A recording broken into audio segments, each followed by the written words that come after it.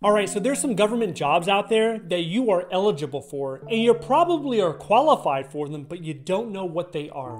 Now I'm going to be upfront and let you know the required experience. This is what you need to have. 12 months of office experience. 1 year. That's all you need. And before you tell me you don't have that, if you worked at a Walmart or a bank or at H&R Block, or maybe you worked at McDonald's and you worked on scheduling and you worked on the inventory and you actually did paperwork, that counts. That is office experience. Now you might be saying, well, I haven't had a job in a while, or maybe I haven't had a job at all, so I don't qualify. And I would say you're wrong, because volunteering experience counts. It doesn't matter if it's at your school, your church, your community.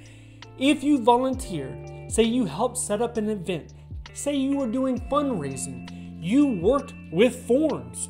And if you did that in an office setting, an administrative type setting, you would be qualified. So what type of jobs are these? Let's get right into them. The first one is the 0203 HR assistant position. This job is with the Department of Justice. And it's usually kind of hard to get into HR, which is human resources, because they usually want you to have some sort of human resource experience. But not this job though. This job just wants office experience and only 12 months of it. The salary for this position is between $42,000 and $69,000 a year. If you are considering getting into human resources in the government, you have to understand that all HR experience is different. If you did it at the private sector, it's going to be different than the military. The military is going to be different than the actual federal government. So most people, if they worked in the government for 2, 3, 4, 5 years in a different series and they want to make the change, usually they have to take a pay cut in order to get into HR. So it's something to consider if it interests you. The next position is a 0335 computer clerk and assistant position. So unlike the 0200 job series, the 0300 is more welcoming of different backgrounds. And I say that because generally they're looking at administrative experience. You can be qualified for a lot of the 0300 jobs no matter where you actually worked at. So that's what attracts a lot of people into this job series. And also you'll find out that this is one of the biggest ones in the government. Okay, so the salary for this position is $37,000 to $70,000 a year. And this position is with the IRS, and it's listed as a 12-month roster. When you see 12-month roster, that is a good thing, because when you apply to this job announcement, they will periodically pick people. So you will be evaluated multiple times. So all throughout the year, there'll be some months where they pick up people, they interview them. Next month, they'll pick up some more people. This is the best value of your time because you're only applying once, but you're being considered multiple amount of times. The next position is a 0503 financial, clerical, and assistance. This is another position with that 12-month roster wording in the title, which is a good thing. This one's only at the GS5 level though, so if you wanted to get promoted above that, you would have to look at other positions in your office or outside of your agency. The salary is $37,000 to $60,000 a year. Now, the first two positions I went over have a promotion ladder built into the position, meaning that after 12 months, you would get promoted. So you might come in as a GS5, you wait 12 months, and then you're a GS7. And this is something to consider because not every position has a promotion ladder.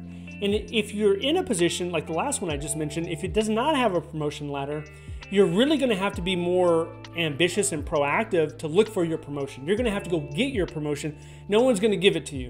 If it is a ladder, then after 12 months, you will probably get it. As long as your supervisor is okay with it and you've met all the standards, you'll probably just pretty much get it almost automatically. The next job you probably qualify for is the 0318 secretary position, which has a salary of $42,000 to $75,000 a year. Now, I understand not everybody wants to be a secretary. And oftentimes when you even mention the word secretary, you think of someone running through the office with a cup of coffee or maybe warming up the boss's lunch. Nobody wants to do that. But it's not like that in every agency. And another thing, you can use the secretary position to try to become an executive assistant. An executive assistant can actually be a GS13, a GS14, or even above in some cases. It's the direct assistant to the SES, to the executive. So a lot of people like those type of positions. Another thing that you're going to have to consider, Now, when we're talking about government jobs, we're talking about 3 different services. We're talking about the accepted service, the competitive service, and the senior executive service. Now, it doesn't really matter which one you get to get in. Like, depending on your area, whatever opportunities are there, go ahead and try to pursue those opportunities and get hired. But what I would recommend people eventually is to try to get the competitive service. Because if you do that, you're going to open up a lot more job opportunities, and it's going to be easier for you to move, not just in your town or your state, but you can move across the country or even to another country, because there's over 10,000 jobs out there for federal employees, and half of them are competitive service. There are also many pathways for government jobs. So whether you're a veteran, disabled, Native American, Peace Corps member, whether you're a displaced employee, there's a lot of different categories that you could actually compete in to make getting a government job easier. But even if you do not qualify for any of those special pathways, that's okay. Do not let that discourage you. You can still apply for thousands of jobs that are open to the public. Now, these can be more competitive, but you're going to be fine as long as you have a strong resume and you're applying frequently. So why a government job? Why would you even consider it? Well, in one word, benefits. The benefits that the public sector offer, especially the federal government, are a lot better on average than anything the private sector can offer you. And if you want to know more details about that, about some of the benefits that you could be receiving once you get hired, then I want you to watch this video next. If you would like to see more videos like this, please click like and subscribe. Thank you so much for watching, and I'll see you in the next one.